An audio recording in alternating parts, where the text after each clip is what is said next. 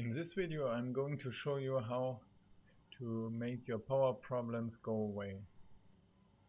The first thing is find a valuable coal spot. I found two here which are normal, so I get 120 coal per minute from both. The spot here is north of the starting location. It's easily recognizable because it's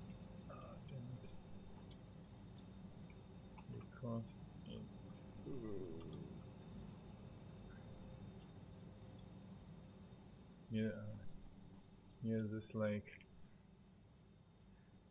First you drive through a valley and then up a path and then down here. But in the end of the video I can show you how to reach it exactly. So when you reach a spot you have to cut all the trees down to get some space. Put the miner on the coal patches, at least one. Then you merge the belts in a merger. With a merger, there you need a belt 2, and here you have a splitter. And then you build 3 identical parts from this. I've already constructed the first part.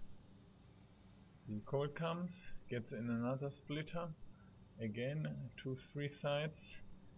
I've opted for storage containers after that, so you can have a buffer when you don't need as much power.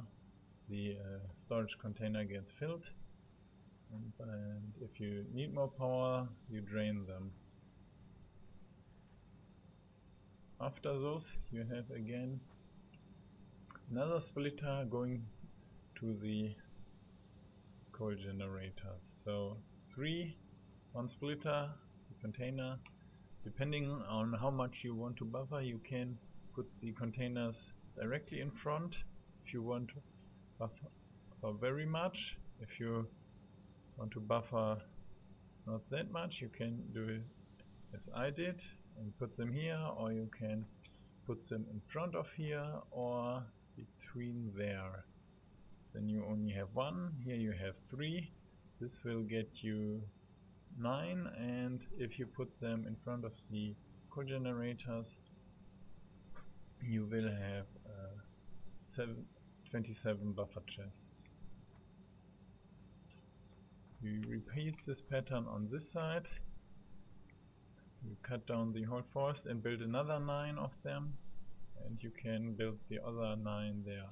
The peak power will be 1.35 gigawatts, and with this thing here, or with both of those, you can power nearly 23 continuously. So if you are running at least 23 of them at max capacity, you will run out of coal eventually, but you can even do something against it if you buff them.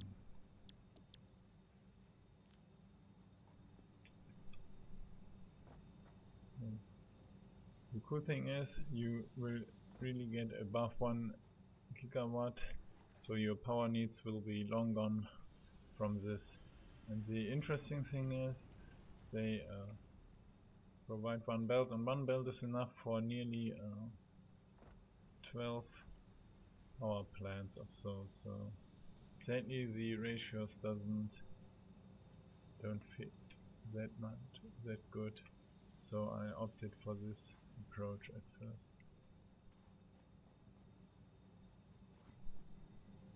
You can see the power starts, and this is just 1 block, so you can triple or nearly triple that, because there are some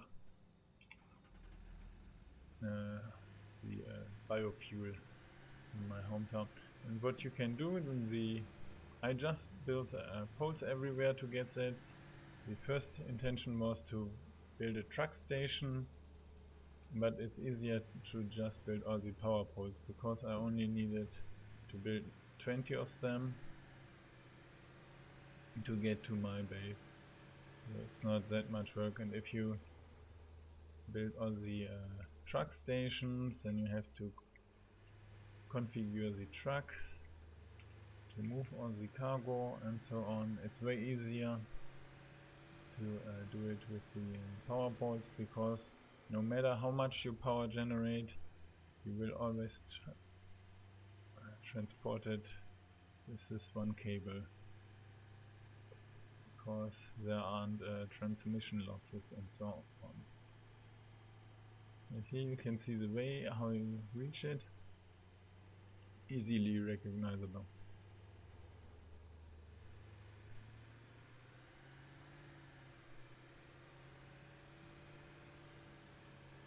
And the tricky part is finding this here, because here, that's the path you need to find. Here were trees, so you have to watch out a bit for this path.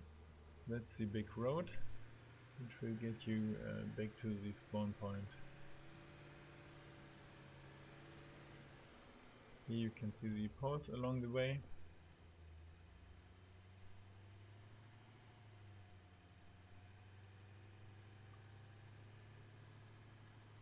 And if you have played a bit the game, you should recognize this part of the game. If you are looking, if you're starting and looking for iron deposits, then there's a big one right at the end of the road.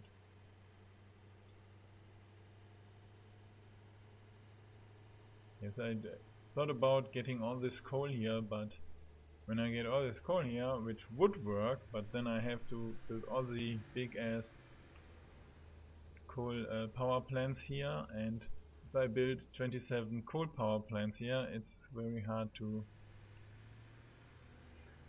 build your factory here. So I opted for the just build the power production, the power production near the coal production, and get all the power over here with the power cables. I will trash this power plant and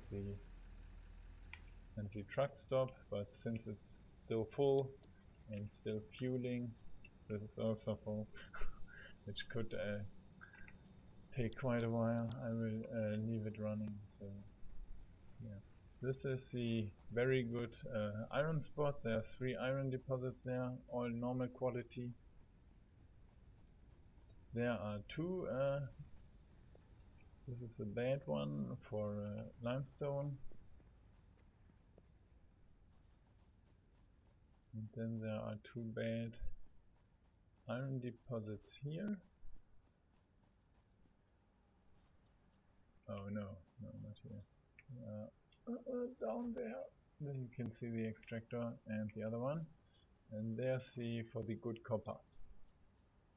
I think the starting position is somewhere there. And to get to the coal,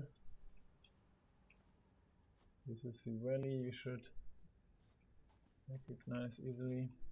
Then down there, up there, and up the slope. Then you can go down to the big lake and find it quite easily. I hope this helped to fix your power needs. If you want to help me, subscribe and share, and until next time.